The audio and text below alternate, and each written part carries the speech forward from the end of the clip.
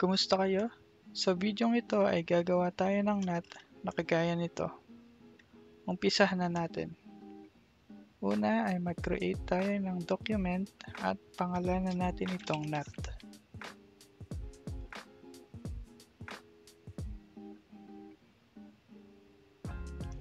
Piliin ang top plane, right click and then new sketch.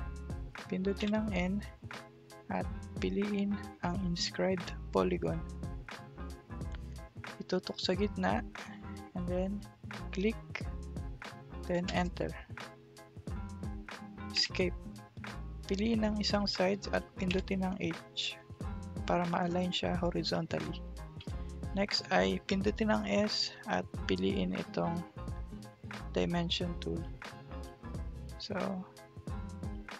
iset natin ang diameter niya ay 19. Then, pindutin ulit ang S at piliin ang bilog. Gumawa tayo ng bilog sa gitna at iset natin ang dimension niya at 12. Enter. Next ay i-extrude natin siya ng 10 mm.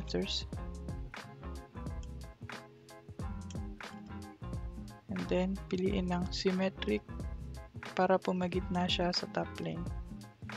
Then, click check. I-hide muna natin ang planes. So, right click and then hide all planes. Next ay gumawa tayo ng helix sa loob. Pindutin ang face na to at piliin ang height and pitch. Ang height natin ay 12 at ang helical pitch natin ay 1.75. Ang circular edge natin ay ito. Then, mali yung direction niya, so i-click natin tong arrow para tumama. Then, check. And then, pagkatapos nun, i-click itong front plane. And then, i-click, right-click ang front plane. At new sketch. Ngayon ay gagawa tayo ng triangle. Pindutin ang S, pindutin ang line, at gumawa tayo ng triangle na kagaya nito.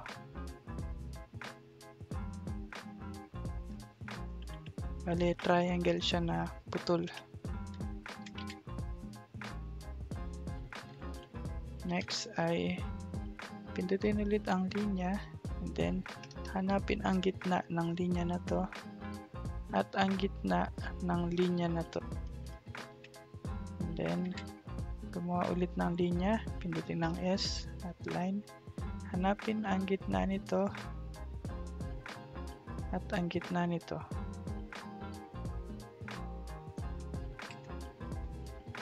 Next, pindutin ang linya na to at pindutin ang H. And then, piliin ang dalawang linya sa loob at pindutin ang Q para maging construction line sila. Next ay lagyan natin ng angle ito at iset natin ng 60 degrees. Then, lagyan natin ng dimension to. Ang ilagay natin ay 0.219. Enter. Next, dimension naman natin ang loob at ilagay natin ay 0.875. Enter. So, kompleto na ang ating triangle.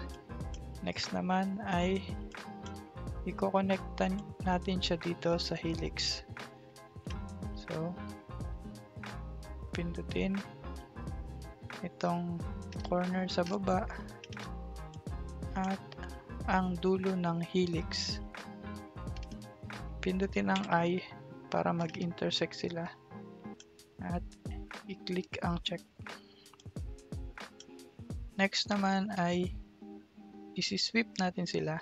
So, sweep, add, merge scope ay itong part 1.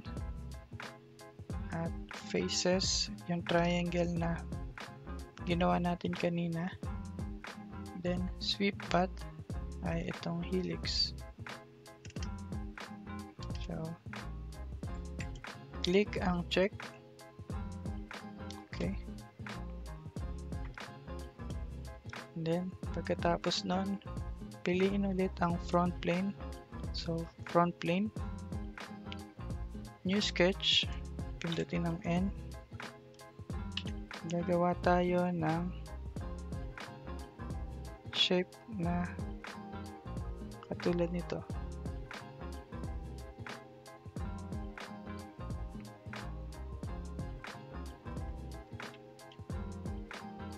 Pindutin ng S. I-define natin ang angle nito. 45 degrees.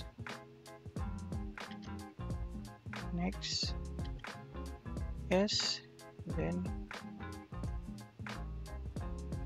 ang dimension nito ay 6. Lastly, pindutin ang corner na to at itong edge. Pindutin ang I. Pwede din nating iset ang dimension nito. Gawin na lang nating 2. So, okay na. Revolve. And then, remove. Then, revolve axis ay itong guhit sa gitna. Okay. So, kung mapapansin nyo, nawala yung excess niya. And then, nagka-chamfer pa siya dito. Next naman ay i-click itong top face and then new sketch. Pindutin ang N.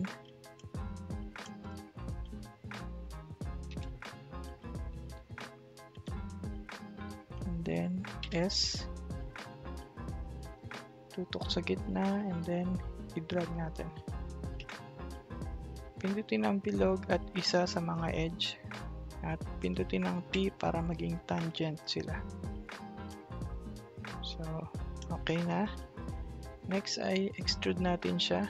Piliin ang intersect.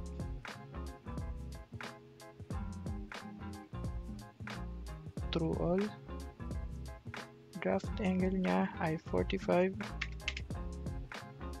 At i-check. So, halos kompleto na. Next naman ay imi-mirror natin siya. So, kaya natin siya in-extrude na symmetry kanina ay para ma-mirror natin siya. So, piliin ang part mirror. Meron siyang arrow dito. Piliin ang feature mirror. So, i-click natin yung mga features na gusto nating i-mirror.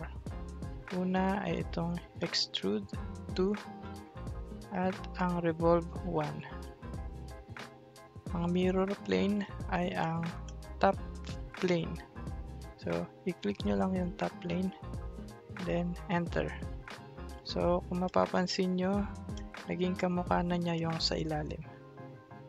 And then, hide na lang natin tong helix. Para ma-hide siya, ang shortcut ay Y. Pindutin ng Y, then kompleto na po ang ating nut. At dito na po nagtatapos ang ating video.